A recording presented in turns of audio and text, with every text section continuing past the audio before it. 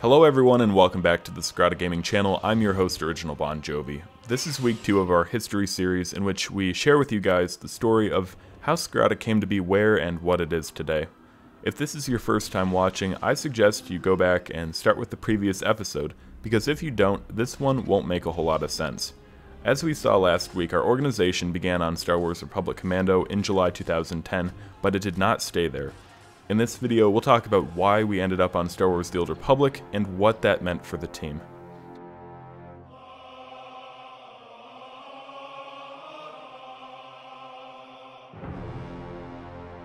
The Old Republic is, for all intents and purposes, World of Warcraft wrapped in Star Wars. When the MMORPG came out in 2011, it was actually the most expensive video game ever produced, and considering the fact that it took more than 4 years to make, that should come as no surprise.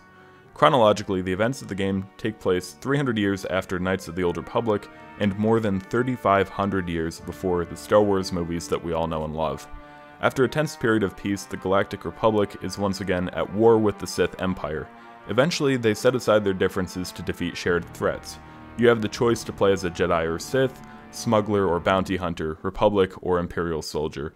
Again, these classes correspond closely to those in World of Warcraft. The game is absolutely massive and has more content than I could ever finish in my lifetime. For the PvE-minded, there are dungeons and raids as well as story missions, and for PvP, there's basically war zones, ranked war zones, and arenas. Because MMOs are just very different from FPS games, I don't really want to get into the details. But if you'd like to learn more, most of the game is free to play, assuming you have about 50 gigabytes to spare on your PC. As we approached the end of 2012, activity on Republic Commando seriously began to dwindle. The comp players still did their private matches, but the pubs were pretty dead, and because the player base was nearly exhausted, the clans that funded most of the servers for many years, like Red Cell, Team Extreme, and Mercenaries of the Republic, they finally just cut them off.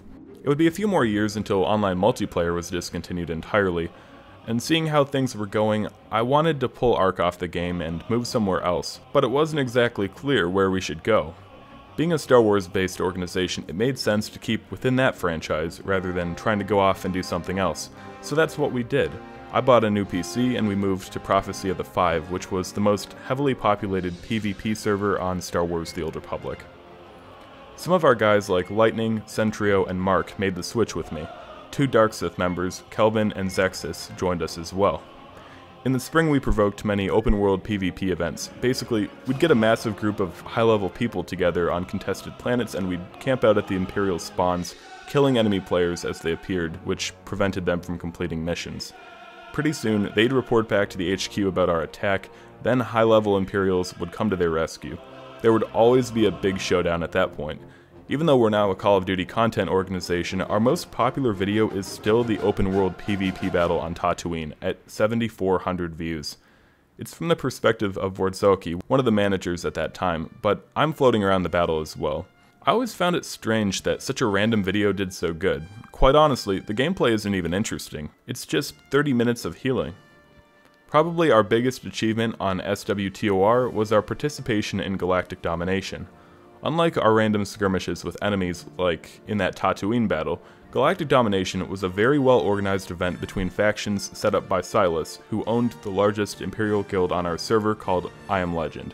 The whole idea was to encourage people to get involved with open world PvP, but at a much bigger scale than we had ever done before. There would be battles for control of entire planets happening simultaneously across the server. At the end, whoever occupied the most planets for the longest period of time would win. Our co-leader Zalek and many of our members worked with Pax Republica and other big guilds to keep the fight going on the Republic's side. Unfortunately, the Imperials outnumbered us and we did end up losing overall. However, it was a good time while it lasted. In October 2013, I finally decided that we should change the organization's name. After being Advanced Recon Commandos for the most part since July 24th, 2010, the team became known as Clan SKIRATA. Obviously, that's not exactly SKIRATA Gaming yet, but closer than ARC for sure. This is one of the most common questions I get. What does SKIRATA mean, and why did we choose it? If I had to do the whole thing over again, I would probably come up with something different. It made sense at the time. The Republic Commando novels, which explore the backstory of the game, focus on a Mandalorian clan called SKIRATA. Since we were still a Star Wars org, picking a Star Wars name was ideal, and Clan SKIRATA was a perfect homage to the game we began on. It also made for a much cleaner tag in-game than Advanced Recon Commandos. 2014 is a year that I remember almost nothing about, and going back into our old forums, I really didn't see much. The server we were based on began to slowly die off, and with it our presence as a guild. Just a few of us kept playing regularly. For the most part, we did PvE rather than PvP.